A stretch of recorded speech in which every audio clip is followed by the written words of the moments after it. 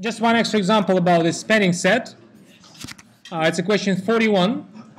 It says, answer the question whether the set composed of these three polynomials, and remember last time, for the first time, we met with you the vector space of polynomials, and we now know that polynomials together, they produce a vector space. So we need to answer the question whether the set is spanning in the vector space of polynomials of degree 2 or less. You can do this question in two ways. You can do it the way we did it on the previous slide, by connecting this to the three-dimensional vectors, to the triple of numbers, and via this span in Fn lemma.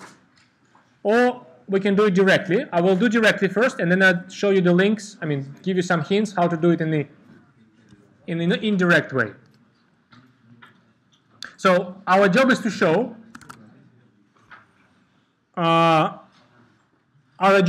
whether if I have numbers like this, A0, A1, A2, such that I have to open the whole thing actually.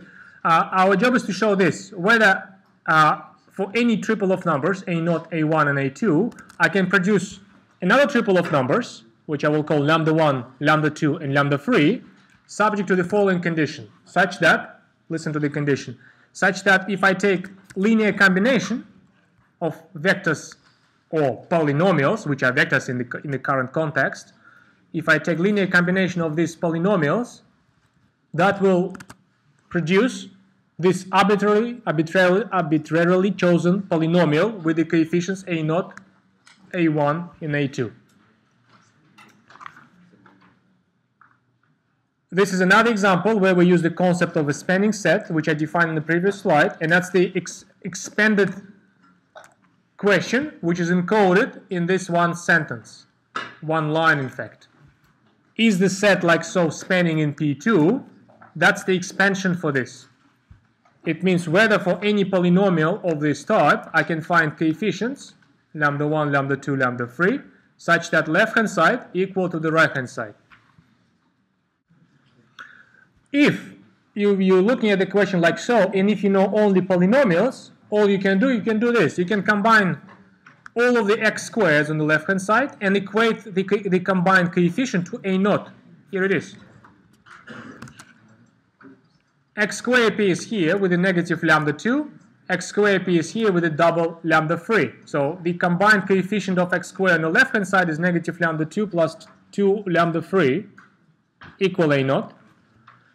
Similar combination for x power, for linear x, it will be lambda 1. Here's the x appearing once. Here's the x appearing twice.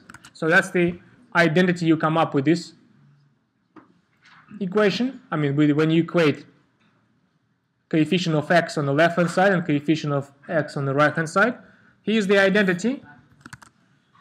You come up on the right-hand side, for the free coefficient. Free coefficient here, lambda 1. And the free coefficient here is a lambda 2. So again, you look at the question when a system like this, three equations, three unknowns, when the system like this is solvable. And if it is solvable for any choice of A0, A1, and A3, if it is solvable for any, this symbol means for any, then your set will be spanning. It's again a question which can be answered by the row echelon form, by the Gaussian elimination method. You extract your augmented matrix. Here it is. Here's my augmented matrix. First row, second row, and a third row. I will take this to the row echelon form. Again, I'm not going to bother you with the details. If I take this to the row echelon form, something is wrong? Yeah, it is a negative one.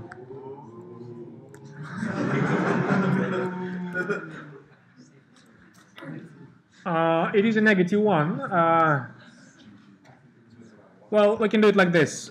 This piece of software, it's powerful enough, it can give me the row echelon form right on the spot. Let's just do maxima to echelon. That's the correct row echelon form. We'll just kill this.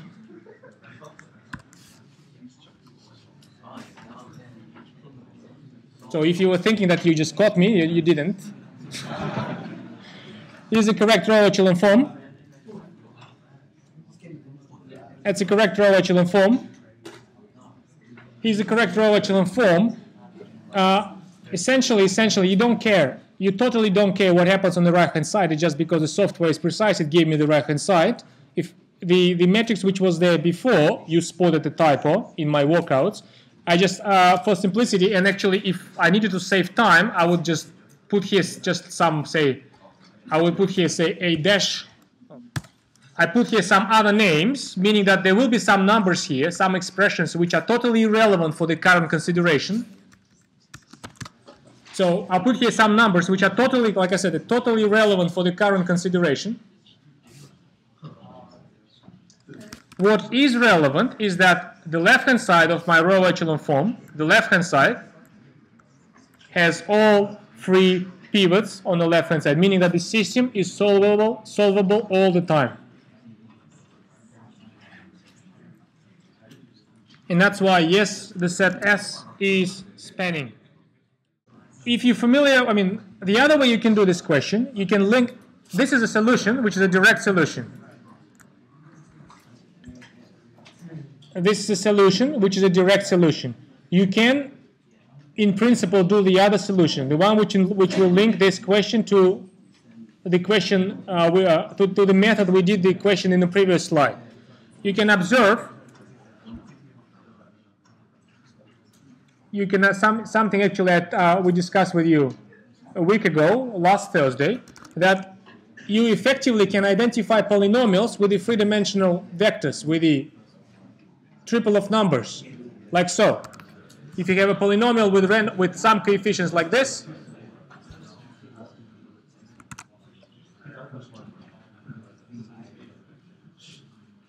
for that polynomial, you can take the triple like that, A0, A1, and A2.